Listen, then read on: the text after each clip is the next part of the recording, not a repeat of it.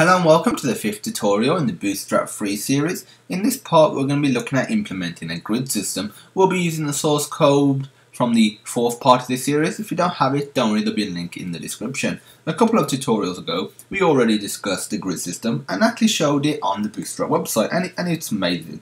But we are going to actually create a basic implementation of the grid system that makes Bootstrap amazing. So let's go ahead and open up our project in a text editor. First, what we need to do is create a div with the container class that will basically contain the meat of the website. You can have multiple containers, so you can maybe have a container for the header, maybe a container for the body, a container for the footer, and you can have more as well, but generally Bootstrap it works well regardless of how many containers you have, but it allows you to contain code, manage it, so generally you don't need too many. You'll probably be using other elements. So we're going to put the h1 within this div tag, so we're going to put div class, actually one second, let me just undo all this and I will zoom in so people, let's say they're viewing on a mobile device, should be able to see this a little better. So we're going to do div class equals container. This is a built-in class for Bootstrap, and what we're going to do now is just end this tag,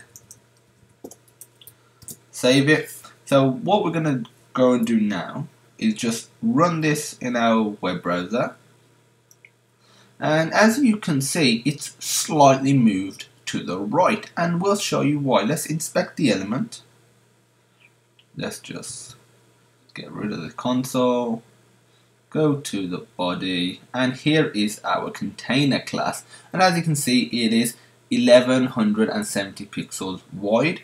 And if we go down to here, we have, this is what we have our element, which is the container, we have the padding at the side, so in total it is 1170, then we have the border, and then we have the little margin which is at the right at the side there. So if I resize it, as you can see this is adjusting accordingly, so the different sizes, and if I just keep going down and down, that's what happens. So this is basically our container, this is where our content will fit. So let's just go off this a second, go back to Sublime Text. Let's implement some grid spaces, but before doing that we need a div with a class of row. So we're going to do div class equals row, and in here what we're going to do is put a div, and the class for this is going to be column dash medium dash 4, and inside this we're going to do another div, and for this class we're going to put, we'll explain all of this in a moment, gray dash box, and in here I was going to put box 1 / div / div. So this column dash md dash 4 is a built-in class for Bootstrap, and it basically says this column on a medium screen device should be 4 grid spaces wide. Remember, you can have up to 12 grid spaces, so this is going to be a third of the grid, and this little div inside here with the class gray box, that's not built into Bootstrap. We're going to be creating this ourselves. We're going to be styling it up here. We're just going to add a few basic styling to it so we can just demonstrate the grid a little better. So what we're going to do is copy and paste this. I'm just going to change one thing here, 2, 3, 4, 5, and 6.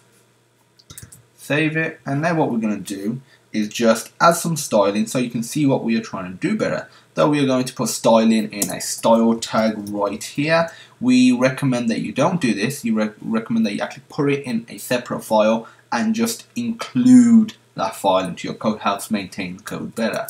So in here, it's going to do dot gray dash box, and for this we're going to do a background color of, well, I think you can guess, gray.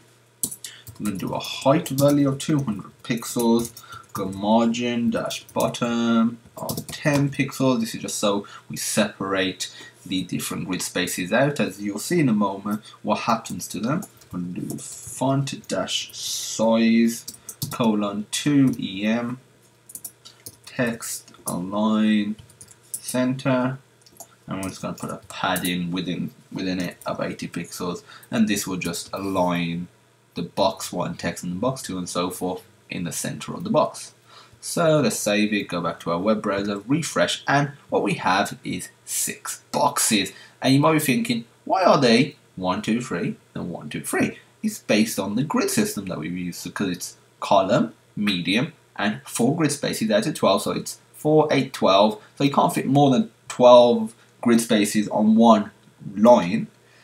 And if we just go back, and that's really 4, 8, 12, 4, 8, 12. And if I start resizing, something amazing happens. Look, I resize, it goes a little smaller, it adjusts, and then I resize again, and it's just all gone onto one column, because this is what a mobile device would look like. Because if you were to have separate boxes on one row, it'd be too small to read, you wouldn't be able to fit the content, and the content will be overflowing out of that box, for example.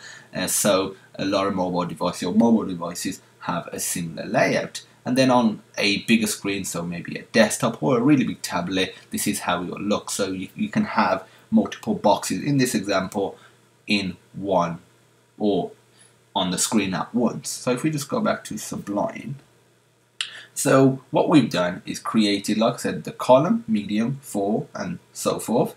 We can now run the website. As you can see, it's working very well, and we've looked at the 12 grid spaces, we've looked at the column medium.